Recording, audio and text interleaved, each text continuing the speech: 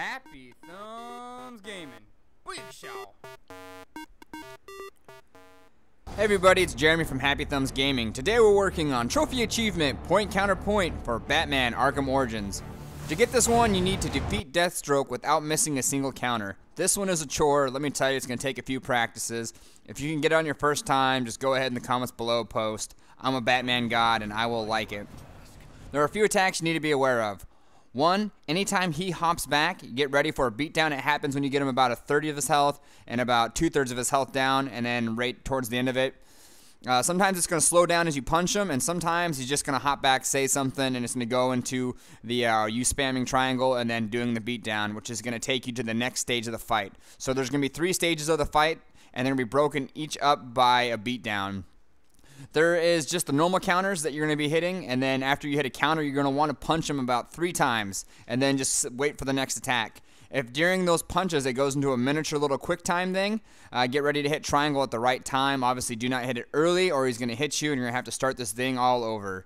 Speaking of starting things all over, at any point in time, you can just go ahead and hit restart if for some reason he gets a hit on you, so no worries. Another thing is as you go past the second stages, there's going to be more counters, and I'll talk about that as the video plays. And then when he does the thing where he shoots the cable into your chest, just start spamming triangle right away until you actually have the barrel in your hand, and then throw it. And then I'm going to go over another way to get easy hits on him, so here we go. Alright, we're mano a mano here, so pretty much just wait for him to attack you. And then as soon as he attacks you, counter, get about 3 punches in, no more than that, and then keep fighting. And you saw right there, that was the quick time little scene I was talking about earlier. Anytime you throw him over your shoulder or he springs off you, real quick try to get a back claw in there and then do the quick attack right afterwards. It's the best way to damage him, and you get a damage multiplier because you're using your back claw. If he starts evading it before you do it, the next time he does it, just get a punch in or do another counter, then he will usually let yourself start setting it up again. But as you can see, it's doing pretty good damage. After you get about 2-3 bars down, you're going to go into your first beatdown session, which is going to take you into the second phase of the fight. So here's another throw, here's a back claw, and as you can see, he's starting to evade him.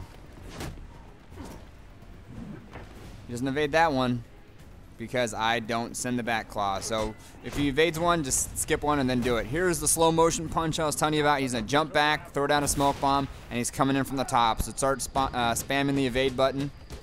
And then right after this, you're going to start spamming the attack button because it's beatdown time. And this is going to take us to the second phase of the fight. Right after the beatdown, be ready for a counter. Alright, booyah. And what? We're fighting Solid Snake? Crazy, son. Sorry, Batman people. But like I said, there's the initial attack. Now that we're in the second phase of the fight, anytime you see the quick time event, just be ready to be able to evade twice, whether it's 2 triangle presses during the quick time fight, or it's just 1 triangle press followed by an initial attack with the little lightning bolts. So right here's 1. I'm waiting for the second one, and then right there, bam, he's right after it again. And there's going to be 2 in a row sometimes, so here's 1, and then it'll show another one while he's in the air or doing something different, which I'll point it out when it happens. Same thing applies to throwing him behind you, or him jumping off you and getting the back claw attack right here to get the bonus damage. I mean, this one's definitely a chore. It's going to take you a few tries, and it's definitely going to, whatever, but at least you have the ability to restart, and you'll get it with a little bit of practice. I mean, the biggest thing I can say is be reactive, not proactive. If you expect triangle and you hit it a little too soon, you're going to ruin the whole little quick time fight, and it's just going to be back to the start. So, like I said, be reactive. Just be, slow as smooth, smooth as fast, that type of thing. Here's the little thing I was talking about. Turns out claws in your chest don't hurt, but start spamming the triangle button, and once you have the gas canister in your hand, you go ahead and throw it. Close the distance so the gun goes away, and then go right back to fighting. Here's the quick time thing. Boom. And right there, it comes with the second one. 1, and then see? 2. So there's different variations, and there's another one where he goes behind you and you kind of hook him over you. But as you can see, he jumped back, and here we go with another spamming of the evade button followed by a beatdown. And this is going to take us to the 3rd stage of the fight where he has a sword.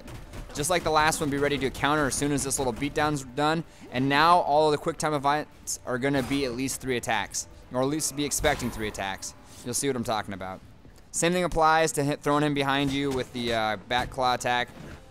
But get ready for some of these multiple attacks. And here's the chest thing again. As soon as you see this happening, just start smashing the evade button and throw it at him. Roll at him or whatever it is to close the distance. And get ready to counter. As you can see with the blade, he's a lot faster, so you're going to have to be a little bit more in your game. This is usually where I'd mess it up. So there's 1, 2, 3. So anytime you see the camera pull back, just be expecting some sort of variation of that. So just pretty much evade, get a few hits in, evade, get a few hits in. And if you find yourself getting the triple hit over and over again, just don't attack right after the triple hit. Just let him do a normal attack again, and then it'll get you out of that routine.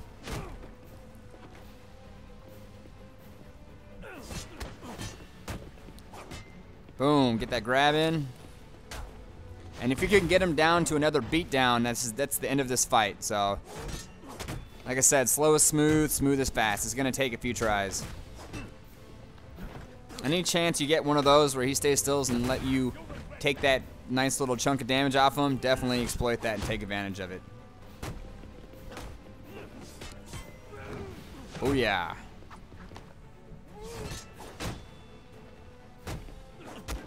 One, 2, and it was only 2 that time. But like, always be expecting 3, but sometimes it's just gonna be 2.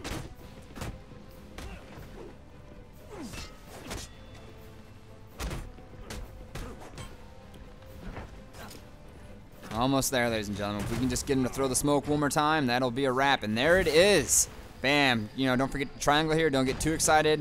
And then after this little triangle session, it's going to be a little bit of a square smash session, and you'll be able to go. For some reason, if you miss this trophy, if it doesn't pop here in a pretty close amount of time as mine does, you can quit while the cutscene's going on. I did that and was able to come back because I was just curious about how far this fight goes.